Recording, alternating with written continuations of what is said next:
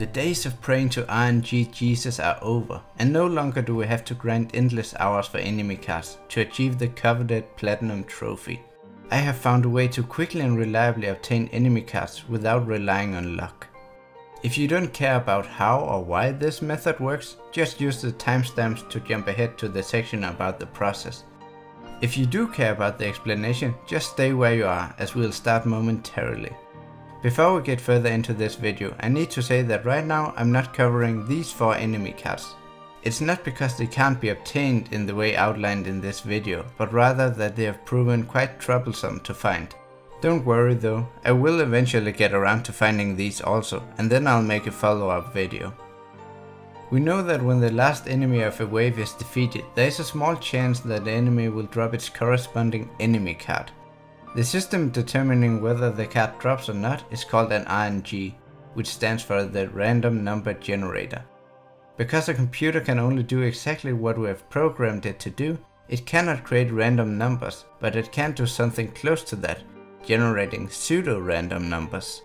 To create these pseudo-random numbers that mimic random numbers, the computer often uses a lot of different variables to create numbers that cannot easily be predicted.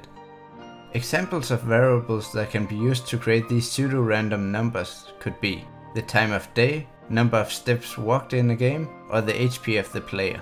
In Rechain of Memories we are lucky. The RNG isn't dependent on the time of day or the steps walked, but rather factors we can easily control, like how many times we've dodge rolled or swung our keyblade. Furthermore, it happens that almost all of these variables are reset every single time we go to the start screen, which means we have an easy way of controlling the RNG and thus controlling which cards the enemies drop. One thing that isn't reset by going to the start screen is the battles we have been in, but we can minimize the impact of this by choosing other parameters carefully. Another factor that determines the RNG is the cards equipped. From my experimentation, it seems that the type of card or its value doesn't matter. As long as it's a non-enemy card, then it simply isn't counted. The basic idea of the process is that we set up a room wherein the enemy whose card we're interested in reside. We arrange our deck, save and go to the start screen to reset the RNG, and then boot up a fresh save file. A series of rolls and attacks are then performed to feed the RNG all the right data, and then we go into fight to claim the card. With that short description, let's take a more in-depth look. We're going to use the slide Warp a lot, so make sure that you have it. It's obtained from the Room of Rewards in Aquatank, and it's activated by using Stop combined with 2 arrow cards. For a specific card we also use the slide Holy, which can be learned by leveling up from level 47. Holy is used by stocking Mega Ether together with Mega Elixir and a 3rd item card. So how this is going to work is that for each card you'll see a clip, and in it you'll receive 6 important pieces of information. The world, the room, what deck to have equipped, how many times to roll, whether to attack the enemy or not, and which enemy to engage. The idea is then that you just try to replicate exactly what I do. Let's try to watch a clip.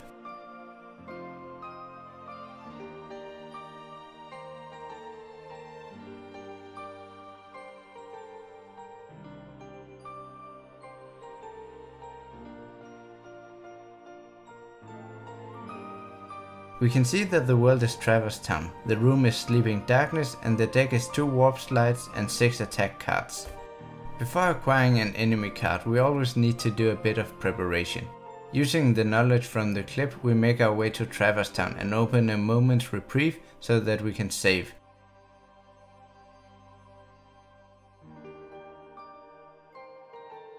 Then we open the next room so that it's the Sleeping Darkness room, which we observed from the clip. We equip the deck we saw in the clip, save, and then go to the start screen.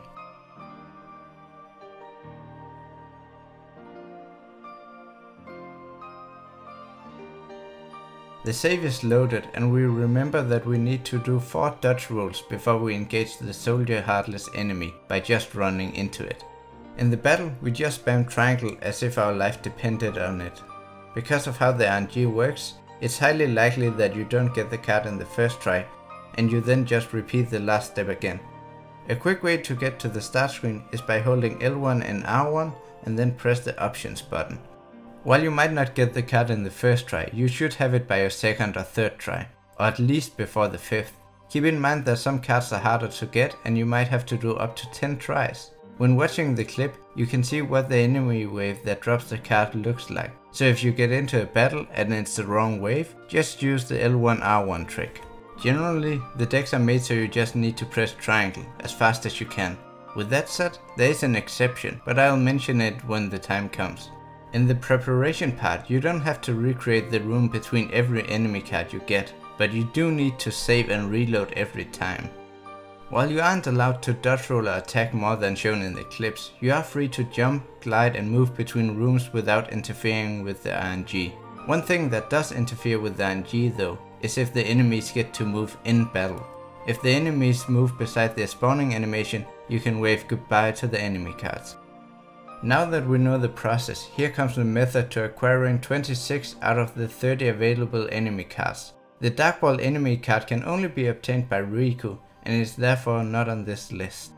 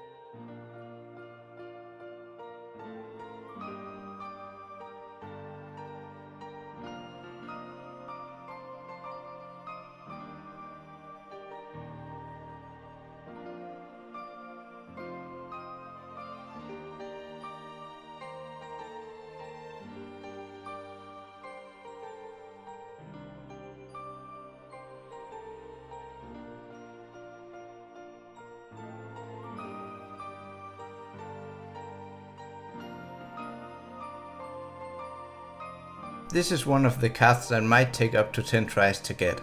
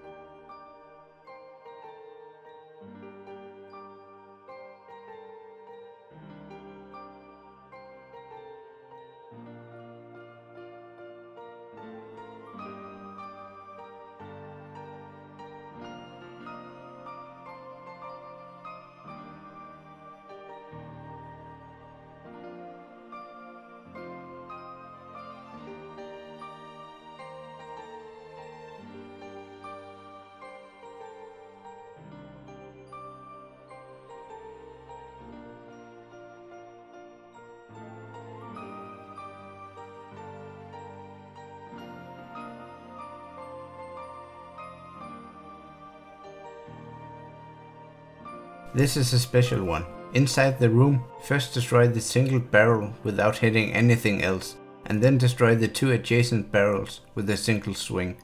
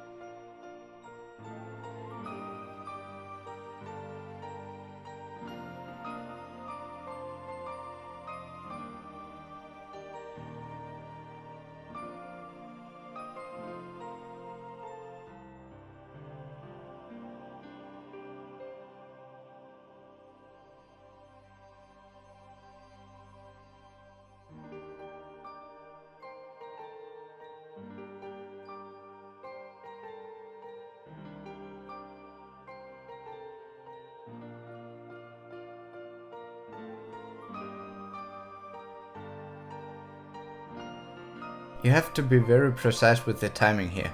If you use the second slide too fast, the Neoshadows don't die, and if you do it too slow, they move and screw up the RNG. It takes a bit of practice to get it right.